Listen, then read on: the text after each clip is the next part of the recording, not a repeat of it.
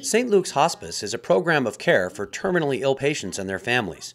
It's a program for those who wish to remain in their homes, close to family and friends. The primary goal of hospice is to promote comfort and enhance quality of life without aggressive life support measures. Professional medical and support care is given by healthcare providers, but volunteers are also used to assist both the patient and family members.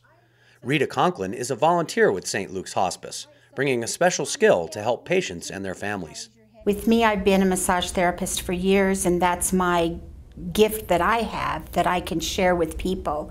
Some other things would be just going into the home, visiting with the family, being there for the respite, fulfilling a couple hours throughout the day just to volunteer and sit with the person. It's that companionship that is most rewarding for both the volunteer and the patient, helping with reading to them or writing letters. I help them with just their daily needs. Some days they're depressed, they're having anxiety, they're not feeling well, and I can go in and help just talk with them, hold their hand, make sure that they're feeling comfortable for the day, and just be there for them. Volunteers also help to support family members who may have the responsibility of caring for the patient in the home. We schedule the volunteers in every week so they know that on a certain day every week that a volunteer will be there.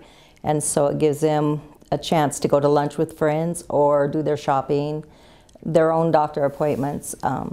It helps them to leave knowing that somebody's there to take care of their loved one. Hospice volunteers who don't feel comfortable in the home can also help at the hospice office, supporting the staff and working to raise awareness of this important program. I'm Kevin Ryan reporting for St. Luke's Health System.